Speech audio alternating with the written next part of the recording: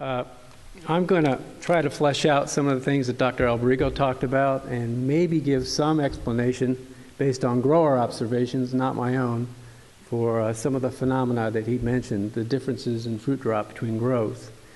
And I'm going to center my comments on root health. And specifically, are there issues related to root health, loss of root health that was cited that we can manage? How actively can we take a hold of this situation we're in? Just to reiterate, I'm probably repeating a lot of what was already said, but I think it bears repeating, is that there was fruit drop this year at an unprecedented level, and you have to consider that the incidence of HLB in the state is increasing, ever increasing, unrelentingly, and toward 100%, and you can see the evidence of that in the youngest growth, and not so well in the older grows, but I think if you look closely enough, you'll see that symptoms are pretty well distributed throughout groves now, and you can't say that every grove is 100%. It depends on the area of the state, but that many are approaching that. And you've heard about statewide fruit drop and the estimates of that of USDA, and at the unprecedented levels of drop on all the varieties. And most of that HLB, or most of that fruit drop, I think we can agree is due to HLB, although there were other factors that were cited by Dr. Albrigo. And I agree, you can't attribute anything to one single factor. But what has changed is that the incidence of HLB is increasing all the time. So I'm going to talk more about why HLB-affected trees drop fruit. I'll probably repeat a lot of what was said and what was questioned about or answered about. And then why is the fruit drop greater than in past seasons? And I'm going to talk about carbohydrates, so I'm kind of zeroing in on one of these factors that has been mentioned and tell you that 2 months before fruit mature past maturity test, carbohydrates start moving from leaves to fruit. This is the normal course of events. But we know that with mottling in leaves that occurs in about August with Hamlins and all varieties for that matter, that's a reflection of the carbohydrate dysfunction in the leaf. That is, starch accumulates in chloroplasts, disrupts chloroplasts, the chloroplasts break, and this mottling, this very distinctive symptom, is a symptom of that backing up, if you will, of carbohydrate in the chloroplasts. In addition to that, the pathway to the fruit from the leaf is disrupted. You have callose formation in that pathway. It's stopped up, if you will. That carbohydrate does not move efficiently as sucrose to the fruit, and that fruit doesn't reach the destination. And the evidence of that is this stem end breakdown that I'm going to call a sign of carbohydrate deficiency.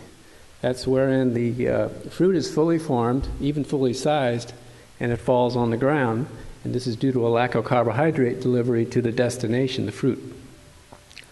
And the evidence for that is this breakdown at the stem end. And it's not just a small breakdown of the abscission zone, it's a fairly large disruption or breakdown of that tissue, and it's not unlike some years that I've seen with Hamlins, when they're heavily bearing and you have very cloudy conditions in August, September. You can see whole clusters of fruit aborting on trees in the past years when you've had these very cloudy conditions and very heavy crops on Hamlin. I use that as my comparison, where carbohydrate allocation is not disrupted but just deficient in its delivery to these clusters of fruit on very heavily bearing Hamlins. So this is not unprecedented, this kind of breakdown in my view, in my experience. So this drop is statewide. It's not local, it's statewide. It's not varietal specific. It's statewide, and all the varieties that Dr. Albrigo cited statistics for. Well, what we know now about this bacterium and how it works in the tree that we didn't know even a year ago, is that the bacterium, although transmitted by the psyllid, very quickly goes down as the phloem is bidirectional. It goes down to the roots. And that's not quite what we predicted, but it follows the phloem flow in the tree. And the phloem goes both ways. It's a bidirectional movement, and it goes in cycles up and down in the tree, depending on sources and sinks in the tree and the time of the year and so forth. And even more unpredicted was not that the bacterium moves in the phloem and goes down, but that once it gets to the roots, it colonizes the roots very well. And furthermore, when it gets into the roots and colonizes, it moves quite readily laterally in the root system, unlike about what you've heard in the shoot system, where you find it in one shoot and not in another. So quite differently, the bacterium is not causing plugging in the root system, it's moving laterally. When you sample the root system, you can find it in different quadrants of the root system, even before you see any symptoms above the ground. Again, very unprecedented way of looking at this bacterial colonization is that it seems as though when you look at the bacterial colonization process, it's more like from the ground up rather than from the top down. Yes, it's introduced from the top, but it's from the ground up now that the bacterium is multiplying, spreading in the tree, and then moving up into the shoot of the tree from below, not from above. Now, Phytophthora, the story that we've talked about, the interaction of it, we've had some indication of for about the last year and a half, and we've discussed how that might work. It simply works in the same way that I would say diaprepes or burrowing nematode or any kind of other major disrupting process in roots, is that it predisposes to Phytophthora infection. And it breaks resistance to Phytophthora.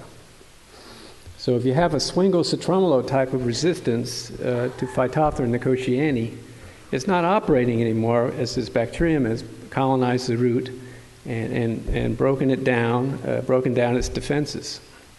So you would expect Phytophthora infection, nematode infection, all these other root-damaging organisms to have more effect.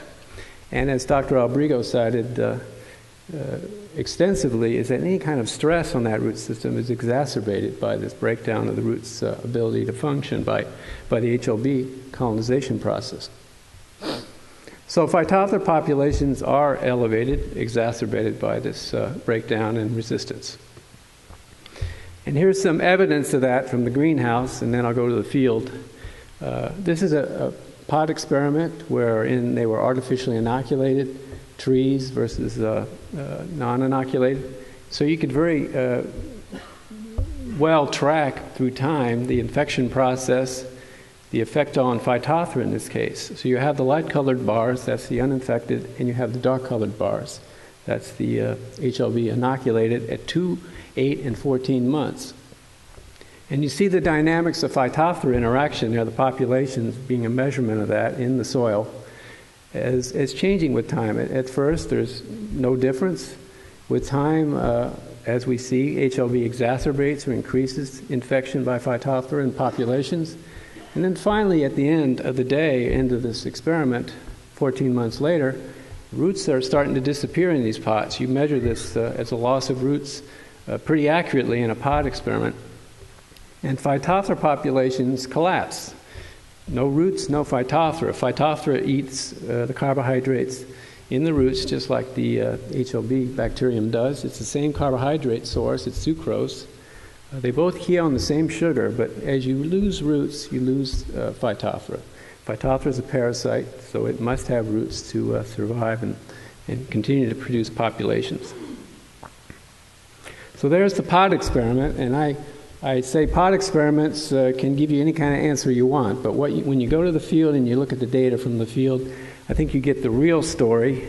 And this is a data set that Syngenta has shared with us over the last number of years.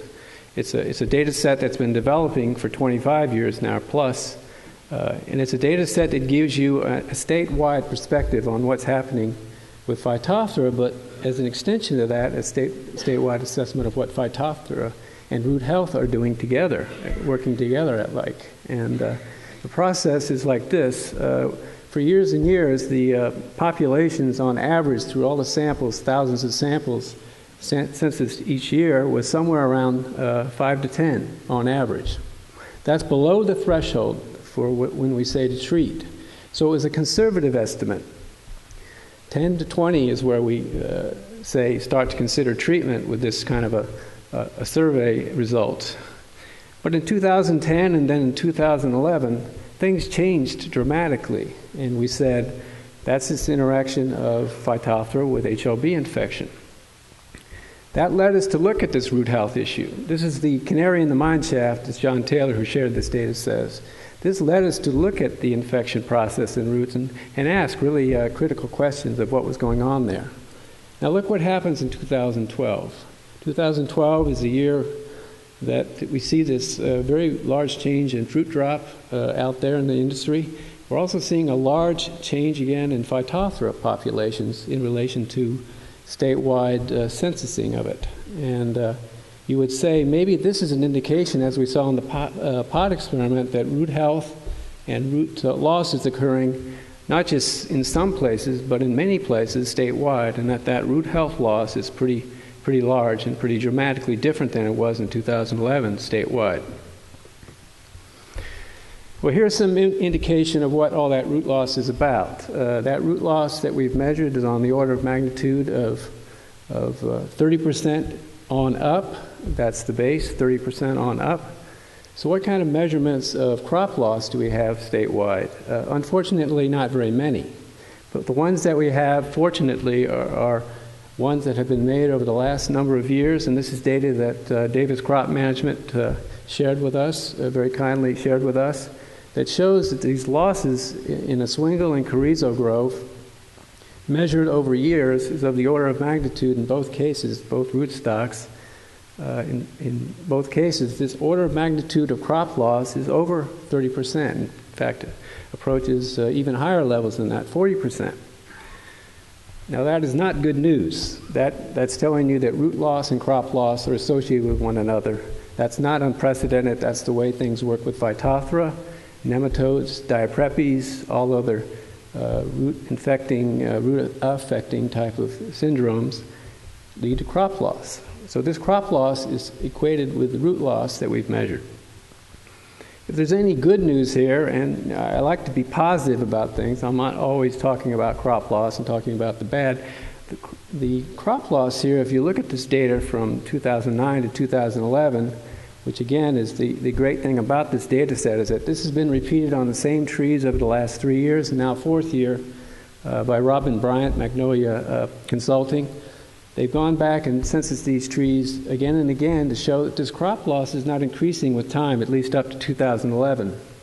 So the good news is that these are well-managed groves in terms of nutrition, water, psyllid management. I would say this is in the top 10% quartile or level of care in the state of Florida. So what it says is that investment in good horticultural management pays dividends in terms of not preventing this crop loss, but stabilizing this crop loss. So I think that's some very positive news about what this crop loss assessment tells you. So just to summarize, these order of magnitude of root losses and crop losses are similar. And we present data for the crop loss. I did present it for the root loss because I think I presented it enough times before that this is not news to you all. Phytophthora interacts with this root infection and root loss and adds to it. It's not the primary amount of root loss that's due to Phytophthora infection. It's the added root loss that occurs, the additional damage. So I want to change gears here and talk about something that's come to our attention, again through the observations of Brian Belcher at Davis Management, and that is deep well water with high carbonates, bicarbonates, well water with pH in excess of 7.5 and bicarbonate in excess of 100 ppm is interacting with groves that have HLB in different ways than the shallow well water that has low amounts of bicarbonate in it. Now in ridge groves, you have also this history of dolomite application. This dolomite application follows that of where you have high levels of copper in the soil. When you follow the recommendations to keep the level of pH above 6.5, the set point recommended is 6.8, you have a dolomite history in ridge groves as well as this history of use of high bicarbonate water. In these groves, Brian Belcher observed with lesser health, greater HLB damage, if you will, not just incidence, but damage from the HLB disease process, that when groves were above pH 6.5, and had this deep well water, high bicarbonates, either one or the other or both, that the HLB effect was greater than that, where it was below this level, where you had shallow well water and you had lesser dolomite levels or pH levels in the soil. So in cooperation with Brian, we went out and looked at these groves and looked at their root health. First of all, you need to follow that I didn't just set these levels of pH and bicarbonates arbitrarily. Again, I used their data that says when you look at the deep well water, it's usually above 7.5 and 100 ppm bicarbonates. So looking at the condition of these groves, these are groves that are matched in all ways. The day they were planted, the source of the nursery trees, is that with the deep well water, you have a much higher expression of HLB decline, as seen there as the classification from 1 to 5. The higher the number, the greater the HLB effect, and the greater the number of trees that are affected at that different rating level. And you see a much different picture between the deep well water and the shallow well water grove. This was the first indication that bicarbonates were an issue. When you look at the overall decline HLB incidence there, all decline in each block, it was about twice that in the deep well water than it was in the shallow well water grove. Now, taking this one step further, not just looking at the well water, but looking at the dolomite history, Brian more recently brought this to our attention, and that is in this block called McCann. In the northern half of the block, it was grapefruit when they bought it. They pulled out the trees, the old grapefruit, and then the dolomite treated that half the block, the north half of that block, and the south half of that block, being Valencia's, was not dolomite treated. So it had a much different dolomite history than the top part of the block did. And you see the pH range there, as indicated by the color changes, is much different in the north and south halves of the block. They're treated differently from the dolomite history, but then they were replanted at the same time. In the north half, solid set, and the south half as resets in the old Valencia block.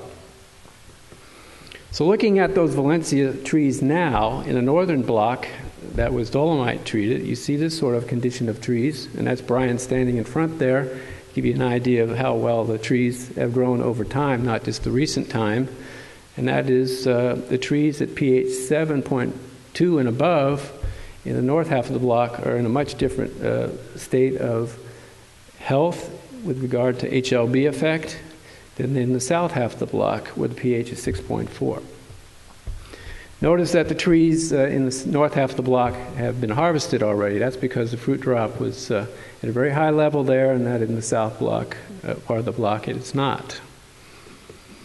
When you look at the root health on these trees, going back to that deep well water and shallow well water condition, you see a 25% difference in the amount of feeder roots on those trees. This is over and above the effect of HLB in these two blocks, because although they had different expressions of HLB, essentially the incidence in those two blocks was quite the same. It was just the expression of the disease effect on the trees. Phytophthora was not the story for this difference in root health. It was apparently this bicarbonate condition in the well water. Well, this all led us to organize a tour to go to California that was sponsored by Syngenta to look at how they treat water, how they look at pH control, pH problems, alkalinity problems they call them, and how they treat those problems. And Kelly Morgan will talk more specifically about the treatments that you can use for these two conditions. I'll just simplify it to this. You have a situation where you have high bicarbonate, so you do water conditioning. In the case of Brian Belcher, he's practiced sulfuric acid injection into the well water head, into the irrigation line, if you will. The other is pH control, and that can be controlled or lowered. pH can be lowered by something like a coated or prilled sulfur, like Tiger 90, and that added to soil will drop the pH. This is some data that Larry Duncan shared with us, and it's where he added Tiger 90 2 years ago, and he sees with that level of amendment that he's dropped pH 2 units, or 1.5 units in 2 years. So that's a slow process of dropping pH with prilled sulfur. The sulfuric acid effect, as I've seen it in Brian Belcher's groves, can have a quite immediate effect. In those cases where you have high bicarbonates and maybe not so high pH in the soil, you have a fairly quick quick effect. So one is a more quick effect on tree health, appearance. The other is a more slow change in pH and hopefully a following change in tree health. Okay, so back to the central part of this talk was we were talking about Phytophthora. That was how it was advertised. So what about Phytophthora and the recommendations? Well, it's not just Phytophthora, it's Phytophthora and all the other pests and pathogens that affect roots. So it's nematodes, it's weevils, it's all the different types of nematodes. But basically, all those recommendations for management of those pests and pathogens is in the spray guide. I'm not going to repeat the exact details for all those, but I will talk about Phytophthora and what we recommend at this time. With Phytophthora, again, we use a threshold count that you can have performed by Syngenta or a commercial lab, and they'll give you a number, they'll give you a range. We have a range of a threshold that's exceeded where you consider treatment. And what we're recommending right now are 4 treatments in rotation of a mefenoxam type material, type of fungicide, and an alliette phosphite type of mode of action of fungicide, so that we're rotating modes of action. We have only 2, so that's a pretty straightforward recommendation. And what I'd like to bring to your attention is the order of business here in terms of which goes first and second and how they come in order. Is that after spring flush, you treat with a alliette phosphite type activity. 45 days later, a mefenoxam type activity. Again, 45 days after that, alliette phosphite type activity. And then you end with that fall flush. After the shoot flush, you have a fall flush of roots by mefenoxam injection. And we recommend injection over broadcast of mefenoxam. So final recommendations are this. Matching nutritional supply with nutritional demand is basic principles in terms of your nutritional program. Same goes for water. You balance the costs that I'm talking about here of managing some other things that I brought into play. That is managing pH, managing water, conditioning water, managing water quality. You balance those costs that I've added here, the Phytophthora management costs, with those that you have already invested in all the other things. So you have to have some trade-offs here in your program. You can't pay for everything in the world. So what can you do with regard to addressing this issue that I've raised today is that you can check the pH of the wetted zone and get a soil pH reading on your grove and go back and review your dolomite history. You can test the well water for pH, bicarbonate, salinity, and so forth. All those numbers that you're getting in that report are important to help you interpret where you are with your water quality. We're currently investigating what this water quality issue, what this soil pH issue is all about in terms of just how much stress does bicarbonate create for a root system, and how is that stress expressed? Is it expressed as just a disruption of nutrient uptake, or is it expressed as more than that? Is it expressed as an effect on water uptake as well? And we're doing this research in collaboration with, again, Brian Belcher and Davis Management, and we're doing this in cooperation with Kelly Morgan, who'll be talking more about these issues in his talk. So some acknowledgments here are my lab, of course, and I want to emphasize the contributions of Evan Johnson on looking at root infection and that process and bringing it really to light that this is really not anything like we expected. At CREC, Diane Acor did the work on root plugging. It revealed that roots don't get as plugged as they do in shoots. Shoots get plugged. Our cooperators, Mike Irie from Southern Gardens and Brian Belcher, again from Davis Management, have brought a lot of things to our attention, grower observations that are important to forwarding our interpretation of things. And then the root health surveys that I did in all these different locations over time to show that this root loss is really not just here and there. It's regional, and it's just part and parcel to the effect of HLB damage on trees. So with that, I'll close and take questions if there's time. Thank you.